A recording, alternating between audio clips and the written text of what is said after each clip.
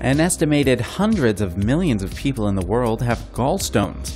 Most of the stones are so tiny that they are literally flushed through the digestive system without any symptoms. Gallstones develop in the gallbladder, which is a small pear-shaped organ located on the right side of the body below the liver. It is connected to the liver and the intestines via small tubes or ducts. The gallbladder is used as a storage tank for bile that is produced by the liver.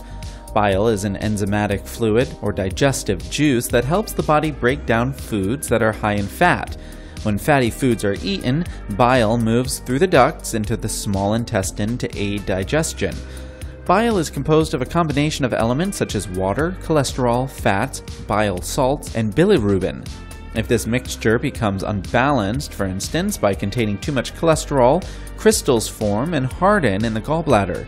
If the crystals or gallstones continue to grow, extreme pain will be felt when they pass through the tiny openings of the ducts and into the small intestine. Symptoms of gallstones can include steady and severe pain in the upper abdomen, nausea, and vomiting. Management by a doctor is needed for the treatment of gallstones.